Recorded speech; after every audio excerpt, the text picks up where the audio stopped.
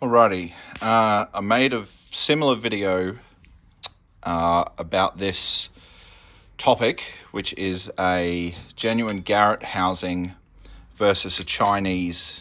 I guess this was an eBay housing. This is for a GT 3076 or I guess 3071.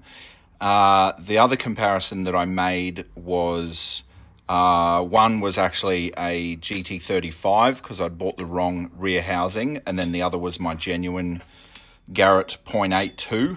So one was a .82, one was a .63. This time we've both got .63s. This is the genuine Garrett one. This is the Chinese one. I will show you. So have a look in here. I'll have to try and juggle the light. So what we're looking at is, see this nice rounded edge here? So obviously your exhaust goes in there, comes around here and it spills over into the turbine, goes around and then goes out the exhaust. So you see this nice rounded edge, particularly here, round to about here. And this is why you pay for, or this is what you pay for when you're buying a sort of a genuine Garrett housing versus, say, a Chinese manifold. So we'll get the torch in there, and if we look at them sort of side by side, let me just get that at the right angle. So just noticing this one actually starts further back. So this little doodad here, this one starts further back. The opening is smaller. And if you have a look here, it's a very, very hard sort of shoulder. Let me try and do the, so see how it's like a hard shoulder? I can balance the torch there. You can see just here, this is actually like a square edge. So there's, you know, it's not going to spill over just here, whereas this one, you can clearly see it's nice and rounded. And this rounded edge goes all the way around right up to here. With this one, it is a square edge, and then it starts to sort of spill over there, but not really. It's a very square edge. So the idea, and listen, I'm no aerodynamicist or an expert in turbochargers, but the idea is that it goes up, around, hits the turbine wheel and goes down through.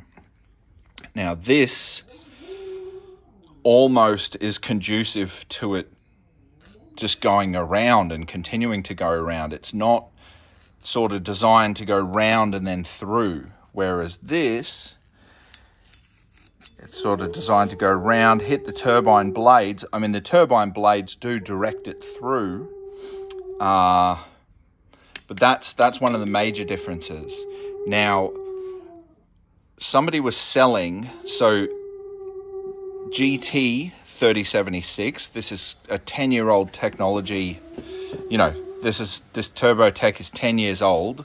After that, they made the GTX, then the GTX Gen 2, and then the G3770 is like the more modern version of this. And they're very similar on the compressor map, up to about 500 horsepower from what I can understand. Or, I don't know, this one has a maximum of like 22 PSI or 450 rear wheel horsepower. They call it a 525 horsepower turbo.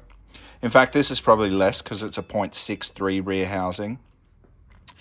But what I was trying to say is, with the most modern one, a G3770, there are Chinese copies. And I had a guy selling one give me a look inside the back here. He took some photos, and it actually looks like it has a better designed, is it the volute? I don't know. The aerodynamics of the exhaust housing seems a lot better on these more modern Chinese turbos than what this is. Now, not to say, so this rear housing was $150, okay? These are between $700 and $900. So let's sort of have a look at some other differences just so that you can see. I mean, the general shape of it is slightly different. Like this one, let's have a look. You can really tell a difference here. So if we have a look here, this is nice and wide, whereas this is super skinny. And you could almost, you would fill it with some, block it off and fill it with some water and then measure the amount of water versus the two, or you could use Play-Doh or something.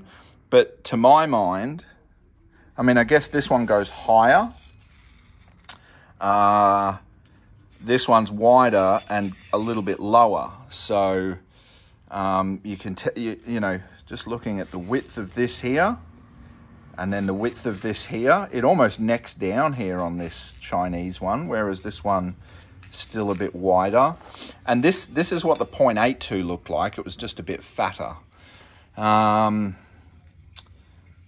yeah, that's sort of the differences between. Here, I'll get some calipers and I'll just measure. This doesn't like tell you anything. I'm just gonna. Okay, so that's 53 wide at the top. And look, that's 53. And if I neck it down, it's 42 wide. So it's the Chinese housing is considerably smaller. It worked fine. Now, being a .63, it may actually, or either may actually choke the 2.5 litre engine at a certain point. So, you might only be able to get to 420 horsepower or something like that. But I'm going to go get my car tuned on E85, and I want it to have the best potential it can have. So I want to have a genuine housing on there. But I like the way the .63 drove. People talk about, it's going to choke the engine, blah, blah, blah. But I particularly found the .82 to be laggy. This housing, or particularly this one that I had on, the boost was instant. You would put your foot down and it would start making boost. With the larger .82, which was a genuine housing, it'd take a couple of seconds before it started to build boost.